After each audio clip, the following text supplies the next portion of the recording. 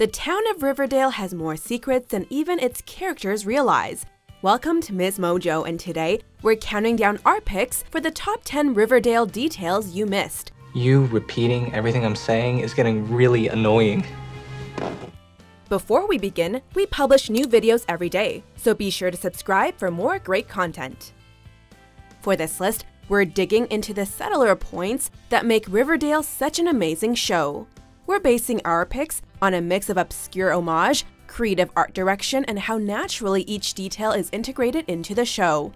Not until you tell me. Get the hell out of my house before I kill you. Number 10. Archiekins. With so many women chasing Archie, his longest-running nickname wasn't far behind. Lovingly dubbed Archiekins by Veronica, Archie can barely hold back smiles when he hears the moniker. What do you say, Archiekins? Be the J to my bay? The name goes back decades, as Veronica has used it in and out of the comics endlessly. Always up to something, Veronica even uses the endearing title to manipulate Archie long before they date in the show. Cheryl also controls Archie with the name, even trying Pollykins on Betty's sister. Oh, Pollykins.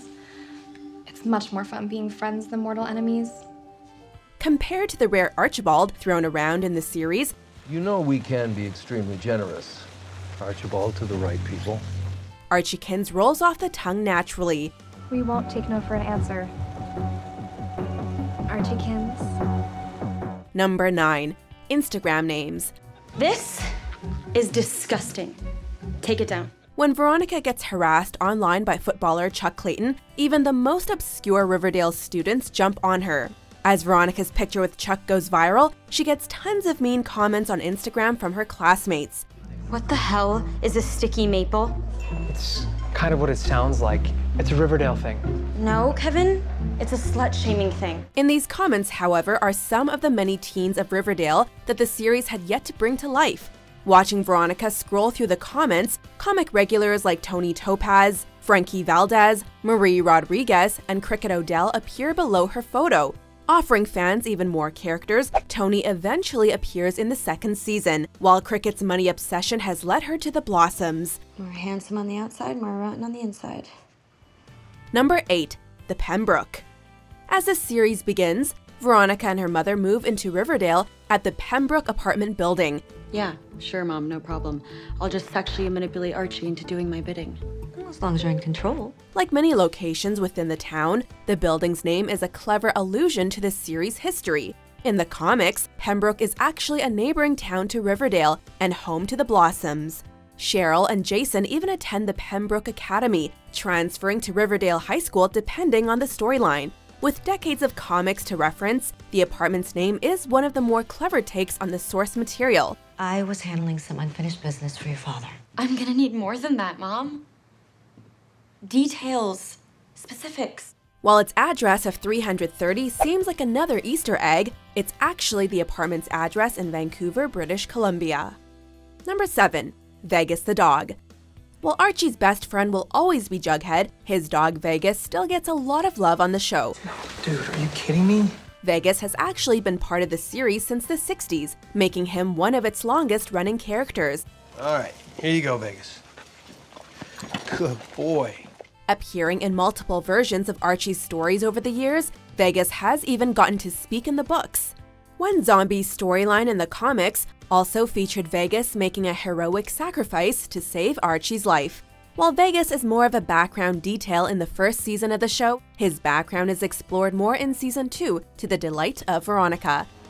I wanted him so bad. I was like, yes, Dad, I'm ready. I'm so ready. Cutest origin story ever. Number 6. Little Archie. Betty was so against us not being in the same grade that she took it upon herself to tutor me every single day. Even on Riverdale, Archie and Betty have a long history together that predates their teenage romance. When their love and even friendship is on the line, Archie confides in Veronica about their childhood. I hate that I hurt her. Give her time, Archie. Archie says that as kids, he proposed to Betty, but Betty simply said, "Oh, little Archie." While the line fits the story well, it's actually paying sneaky homage to the Little Archie comics. Following Archie's childhood mischief, Little Archie ran for nearly 30 years along with the core comics. One of the most interesting references in the series, it's unlikely we'll be getting a Little Archie spin-off series anytime soon. And don't despair. I don't think your story with Betty is over. Number 5. The Archies. And their special guest stars, my daughter Josie and her Pussycats.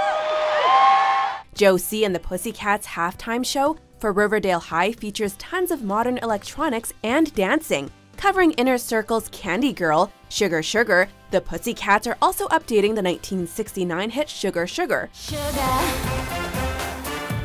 Oh, honey, honey. Topping the Billboard Hot 100 for 4 weeks in 1969, the track is by none other than the Archies. The band featured Archie, Reggie, Betty, Jughead, Veronica, and even Hot Dog, becoming one of the most successful virtual bands in history.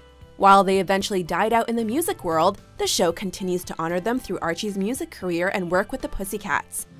Am I drowned out in a crowd? Are you listening? Number 4. Riverdale High opened the same year that Archie was created. Riverdale High first opened its doors in 1941 and hasn't been redecorated since, apparently. Riverdale High School has always been one of the staple locations of the comics, and was a natural setting for the show. While giving Veronica a tour of the school, Betty mentions that it was founded in 1941. Archie himself debuted in 1941, appearing for the first time in Pep Comics issue 22.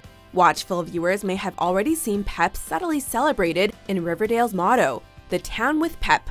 Pep Comics' original publishers, MLJ Comics, were even honored with a store in Riverdale, while the police station itself bears the number 1939 to commemorate the year MLJ was founded. Number 3. The parents are teen heartthrobs. Archie and friends' good looks must be genetic, considering all their parents were teenage heartthrobs. That's all. Shoo, bitches. Before playing Fred Andrews, Luke Perry was Dylan on Beverly Hills 90210 for nearly a decade. Yeah, well, I just don't believe in winning through intimidation. Molly Ringwald was one of the biggest stars of the 80s, appearing in multiple John Hughes films, ahead of her role as Mary Andrews. I can't believe this. They f***ing forgot my birthday. Mrs. Cooper, actress Maid Chen Amick, got her start playing Shelley on Twin Peaks, returning to that role after Riverdale's first season.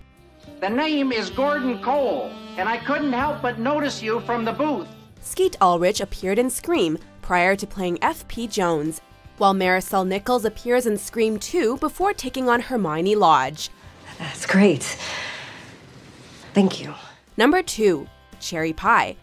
For the gritty and mysterious update to the Archie comics series, Twin Peaks provided a lot of influence. The shows have plenty in common, with the most obvious example being Alice Cooper actress Maid Chen Amick. Amick's days serving cherry pie at the Double R Diner became iconic moments on Twin Peaks. Agent Cooper here might want to try a slice of that pie. Cherry pie? Best in the Tri-Counties. Old habits die hard, however, as Alice serves up her own cherry pie to Archie and Betty. Along with the moody look of the Riverdale intro, the Welcome to Riverdale sign is also a sly visual reference. Given the show's comparable plots, fans have even speculated Betty's owl bookends are an Easter egg themselves. Before we get to our top pick, here are a few honorable mentions. This could be very bad for us. For us? For Mexico, I mean. Anyway, there's nothing I can do over here. So I'll try not to be too long. Joaquin?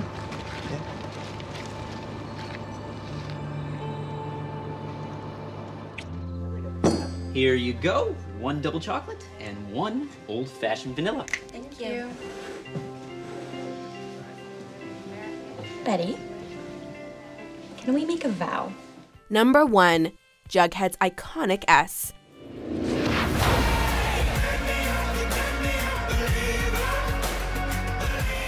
Juggy. With his iconic crown, Jughead Jones was always going to be one of the series' more interesting characters to adapt. What are you working on? My novel. It's about this summer.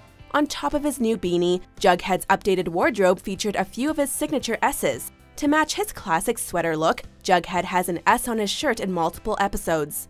The S also found its way onto Juggy's laptop to cover up an Apple logo. One dream sequence even gave us his cardboard crown with a sweater as well. The origins of the S remain a mystery in the comics. while creator Bob Montana's widow claims it stands for Squirrel Hill. In case you haven't noticed, I'm weird. I'm a weirdo. I don't fit in, and I don't want to fit in. Do you agree with our picks? Check out these other great clips from MsMojo and subscribe for new videos every day.